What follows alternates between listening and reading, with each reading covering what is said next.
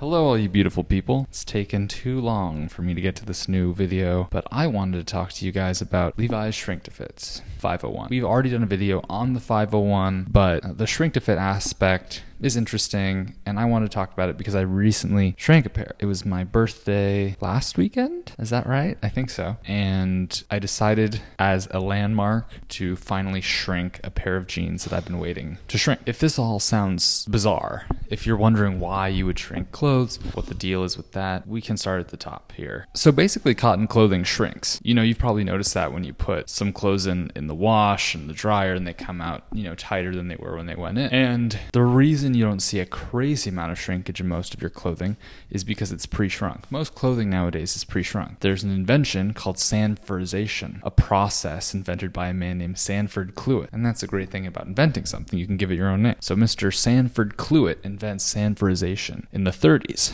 which exposes fabric to very high temperatures and steam, and that shrinks the fabric so by the time it gets to the consumer, it's ready to go. As I mentioned in my first Levi's video, my 501 video, the 501 was invented in 1873, like 60 years or so before the widespread use of sanforization. But it wasn't necessarily a bad thing. To understand the role of shrinking in Levi's history and in clothing history more generally, you have to think about what the world is like in the 1870s in terms of clothing and fashion and how it's different by the 1930s. In the 1870s, we're coming off the Civil War. The Civil War was one of the first times that America took all of their industrialized power and turned it into making a lot of clothing. The small, medium, large size scale actually comes from the Civil War because they needed a way to demarcate what size everything was. Going back even further, some of the first times that clothing was mass produced in America at least was to clothe slaves. Southerners needed a ton of cheap clothing with which to clothe their slaves. They originally gave a fabric allotment to slaves and gave them time off to work on that. But obviously, capitalism being what it is, some slave owners determined that it was more that they could maximize the profit, maximize the brutality of it all by just giving clothes to their slaves instead of giving them the time off to make their own clothes. So as with almost all American things, it ties back to slavery, which is gross. But those two instances aside, so much of human history, people made their own clothes, right? Travelers from Europe to the US at the turn of the century remark on how, in comparison to Europe, how it seems like America is a classless society. And that is obviously not true at the turn of the century. But to a European observer who is used to a really marked class system, the US was different because around the turn of the century and going forward, people are starting to buy things off the rack in the US. Off the rack meaning just clothes are in stores on racks, as opposed to the old ways, which were still being observed in Europe, like poor folks make their own clothes, rich folks go to a tailor and have their own clothes made. A lot of fashion for so long was the relationship between a man and his tailor, at least men's fashion. And it was very much like, move that buttonhole up that much. The lapel should be this much wider. The pants should be this long or short. It was those small choices, those custom choices that defined fashion. So if you think about the amount of input that people had on their own clothing, of course, considering that poor folks were making their own clothing by hand, but they weren't necessarily doing any funny little fashion tricks with it. They just had to make stuff and get it over with and make sure it would last the winter or whatever. The amount of input that people would have on their clothing as compared to now, or even, later in America when people were just buying clothes. Turn of the century, early 1900s, Americans are able to buy clothes for themselves. Compared to now, clothing cost a lot more. In the 1870s, when you bought a pair of Levi's, I've shared this fact before, it could be apocryphal, but as I understood it, a pair of jeans cost the equivalent of 3 days' labor. That was the deal with clothing. It was you could have clothes made for you. You could buy clothes already made, but it wasn't going to be cheap. And for that reason, people wore their clothes a lot more. They had fewer possessions, etc. In this world, right, where in Europe, people are still, ready to wear is not so much of a thing. People are still relying on tailoring, etc., or making things themselves. In America, it is more egalitarian in the sense that more people are wearing clothing. Obviously, Levi's in the turn of the century is not considered fashion-y by any means. And it's not something really people are lusting after, right? It's something that you simply have to own if you do certain kinds of work. Levi's is also based on the West Coast, so a lot of the people wearing it in this time period are West Coast based.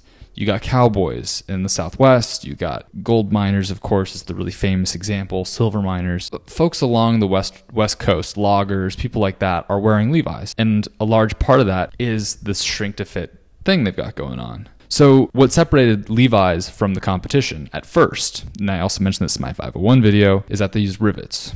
Rivets are at the corners of the pockets. Rivets make the garment stronger. People have been wearing blue denim for forever, blue jeans. And actually, when Levi started making them, they called them riveted waist overalls. So I thought the term jeans came later, but actually the term jeans is used constantly. Jacob Davis, who designs the jeans, the riveted waist overalls, and Levi Strauss's fabric supplier who helps him file the patent, they start making these clothes, and their denim shrinks. Their denim shrinks a full size because it is unsanforized, because there is no process that exists to pre-shrunk en masse clothing. People know that washing clothing will shrink it, but the really incredible thing here about these early jeans and also these early jackets is they're being sold in sort of strange ways. You know, it's not like you could just ride into the city and you go to the Levi's store. If you're local to San Francisco, you probably could. But everywhere else, you know, in the mountains, in the mines, in the prairie, if you want jeans, you're going to probably have to wait for some kind of traveling Levi's salesman in covered wagons. But you're going to have to wait for a shipment to arrive at your local general store or whatever, and there's no telling what sizes you'll get. And that's the amazing thing about the shrink to fit. They are making things that could fit the widest range of people possible. So, for example, if you're a miner, a bigger guy, and you find a pair of jeans, you can just put them in cold water, like in the stream. They'll shrink a little bit, they'll come in to fit you, you're done. But if you are a smaller person and you get the same jean, you could put it in hot water, you could boil water, put hot water, shrink it down further. They're customizable in that way. The original Levi's waist overalls did not have belt loops. They had suspender buttons, because that was more common, and they had a waist adjuster strap in the back. It's a detail you've probably noticed before, but it was to adjust the waist size, because it's not like you're going to get a 31, a 32, a 33, a 34. You're just going to get whatever the fuck they bring. So in that way, people were tailoring their own clothes, essentially. The pleats on an old Levi's jacket have become like a fashion detail now, but originally it was because if you were bigger and you needed your jacket to be bigger, you could cut out the pleats and it would expand the jacket. It would make it bigger. That's another garment that also has the waist adjuster in the back. So, and what's really cool about the fact that Levi's still makes the shrink to fit is that is kind of the least fucked with product in their whole lineup. That has stayed pretty consistent. I mean, there have been many iterations of the 501, but the general thing is the same and the experience is the same. And if it doesn't interest you, you don't have to do it. You don't have to get that kind of product by any means. But by soaking your jeans, you are taking part in this ritual that people have taken part in for 150 years. You could sort of transport yourself to any period of that time and find people doing exactly that. My grandpa told me that in the 40s, when he was a kid, what kids would do with their Levi's, this is another trick, is they would shrink them in the bath. And, you know, going from like post-World War II, people wanted their Levi's really tight because it looked sexy. I mean, I don't know if that was necessarily his thought process, but people would wear them on in the bath, shrink them. But what he would do with his friends specifically was that they would cuff the jeans inside of themselves to exactly the length they wanted them. And then they would stand in the bath and get that wet and sort of hem it that way, because it would dry and it would be like stiff and it would hold that new cuff inside. That's because his family was not especially well to do and they probably didn't want to spend any money going to a tailor. And I'm sure my great grandma could have hemmed it if she'd had the time, but she was like a single mom raising all these kids, probably didn't have time to be hemming jeans all day. And also they were kids, so I bet they were growing. It's just this level of customization that we don't really get to have in our garments anymore. Unless you are totally loaded and you get to commission something, or you get to go to Savile Row on a trip and have a suit made. We don't really have that experience of having clothes made for us. And the really interesting thing about workwear specifically, it is like the most mass-produced garment. So it could be the most soulless, but because of the way it wears in, because of the way it molds to the body, because of the amount of time people spend in it, it becomes like the most individualistic garments that we have access to. There's a great book that I am rereading called The Dandy at Dusk, which describes high-end fashion and designer fashion as this weird deal with the devil, because you're not having it's super expensive, right? And the only thing that differentiates you in that from someone else is that you have the money to afford it. It's not a matter of taste necessarily. It's not a matter of choice. You're not like commissioning something. And that any old dusty vintage piece has a lot more soul than a modern designer piece, because it just has lived. It's different, it's lived, and it's the further you get from its inception and creation, the more life it has. There are people still make unsanforized garments, like the Levi's 501 shrink to fit, mostly Japanese brands. So people still take part in this. And if you want to get really nitty gritty with what that does, not only does it shrink the garment to make it fit you better, it does a lot of beautiful things to the fabric itself. An unsanforized fabric, when you get it new, where it's never touched water, it's usually kind of gray, it's usually kind of flat, and you put it in the water, it comes out and it's like darker blue. The indigo threads in the fabric have been saturated by the water, so the blue pops for the first time. It's usually kind of hairy and fuzzy. There's a neppiness to the fabric. So the fabric gains a lot of character. But the most important thing is the fit. You can only get a pre-rinsed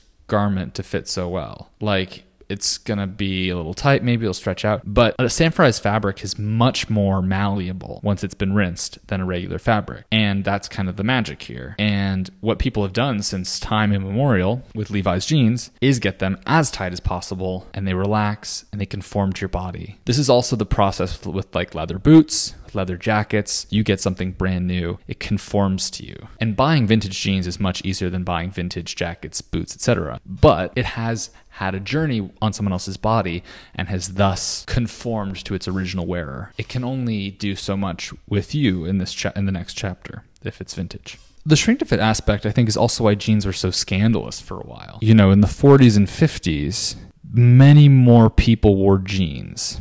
And that's because this West Coast brand, which, you know, had been so local to the West Coast, was carried. Servicemen were on the West Coast and saw Levi's, bought them. They were also sold at like, you know, kind of these general stores on army bases. And actually, the first time that there's ever like a mention of Levi's in like a large publication nationwide was in Vogue in the 30s, a women's magazine. And that was because in the 30s, in the Great Depression, these women from the East Coast who wanted to take a vacation, or anybody wanted to take a vacation, would go to these dude ranches in the West. The beef prices went just kaput. And there's also the Dust Bowl. There are all these factors that caused the price of meat to go down. And all these like cattle ranchers had no way to make a living except tourism. So they invite dudes who are non-cowboys to their ranches to have this kind of like pseudo ranch experience. And in Vogue and other publications, they advised women to buy Levi's because you couldn't be riding a horse in a dress. And they also targeted women because these Western states had much more lax divorce laws.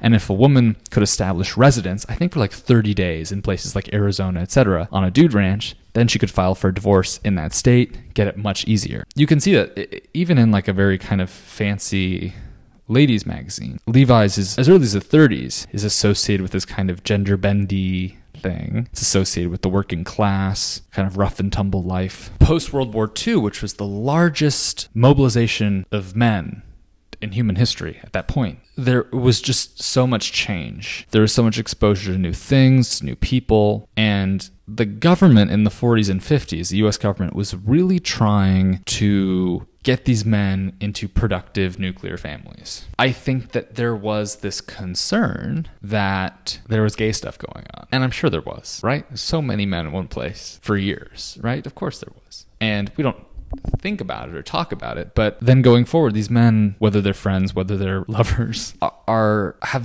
developed these bonds, and they are like in motorcycle clubs, car clubs, all these different things where they want to keep spending time together. These are their comrades, these are their people. America's really trying to get these men into productive, normative families. And you think about kind of like the Tom of Finland look, and there's some stuff happening in this era. You think about the wild one. You think about, and a lot of that, Levi's are a big part of that. And the thing about Levi's, right, is you can get them so tight. You can get them to fit really well. And if you, like, looking at the kinds of clothes men wore before that era, it was not that kind of thing. And also, you look at the leading men before that era: Humphrey Bogart, Jimmy Stewart, John Wayne. These are not sexy men. These are kind of stoic, rugged men, but they're not sexy. They're not beautiful. And you're coming into the era of the Marlon Brando, the James Dean, the Monty Clift, these guys that were unabashedly beautiful. And there's a realization that men can express themselves in a different way. And there's a way that you can reveal yourself in jeans that you cannot in like a trouser, in a big pant. And I love a big pant, but there is something transgressive about a tight pair of jeans. There always has been, always will. And that's kind of the shrink to fit thing. It's like, and there's kind of this like beauty is pain deal where you get them really tight. You got to work them out until they fit you right. But then they fit you right forever. And nobody's got a pair of jeans like that. And no garment revealed dicks and butts quite like a pair of jeans until that point. You know, other clothes have been really made to obscure those parts of a man's body or anyone's body. But, you know, another problem with Levi's going international was that people on the East Coast wanted the look, but they were like, what? I have to shrink these? There's a button fly? Because Lee Jeans, which is based in Kansas, from the get-go, pretty much as early as they could, started sanforizing their product so it wouldn't shrink. And they had a zip fly pretty much as soon as that was invented, so that would be easier. That was designed for overall, specifically like outdoor work in cold environments, because men would be wearing gloves. And if they want to take their fly down and take a pee, that would just be a lot easier than in like a big dense glove to like undo your pants for, you know, a button fly.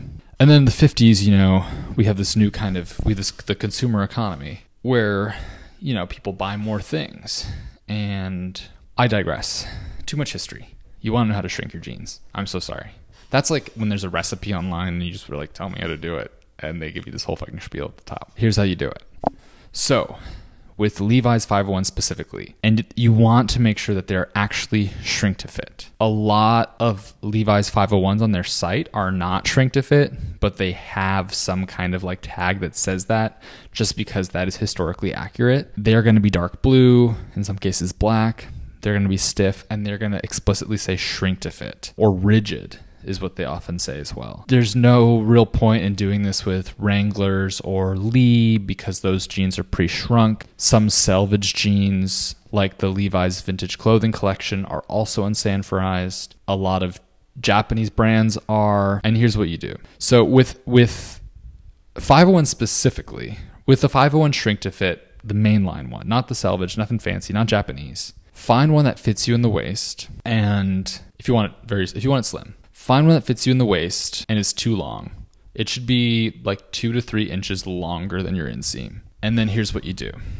If you want it to be really tight on you, but you have any concerns that it'll get too small, put it on your body. The reason I wore mine in the bath was because they were vintage and they were 80s. And when I got them, they were smaller than I expected. And I knew I only had one shot. I wouldn't normally sit with them in the bath, but I just didn't want them to shrink past my waist and make them impossibly small. But if you don't want them to be as tight, then you can get just a size up in the waist.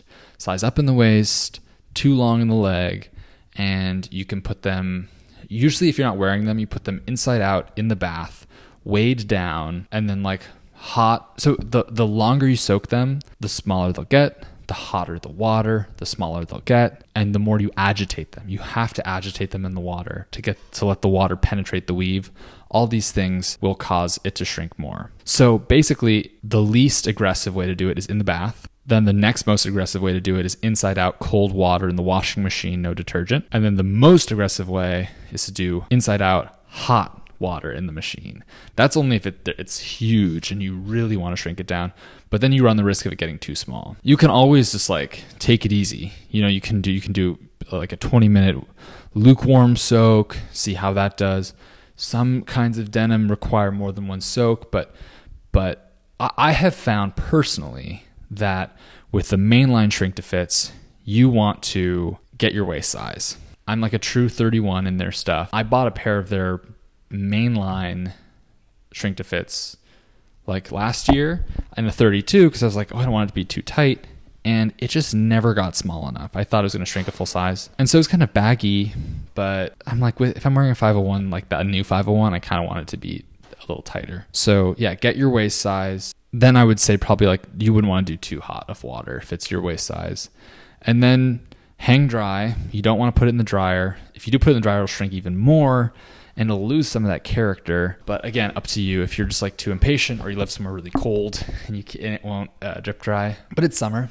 You could just put it out in the sun on a drying rack and let it do its thing. That always works. That is usually the way it goes. So just expect if you can also do this, which is what I did. This is exactly what I did with my 80s pair. Because they were so tight when I got them, I just wore them unwashed for a while, unsoaked for a while. And I wore them for like 2 months to stretch them out as much as I possibly could. I could have worn them for longer too. But the reason with unsanforized jeans, why you can't just never soak them is they have that shrinkage is waiting to happen. And if you could, in theory, like not soak it ever, but if anyone in your house puts those jeans in the wash or anything, you're fucked because there's all this shrink there. That first chunk of shrinkage, once it's done, it's done.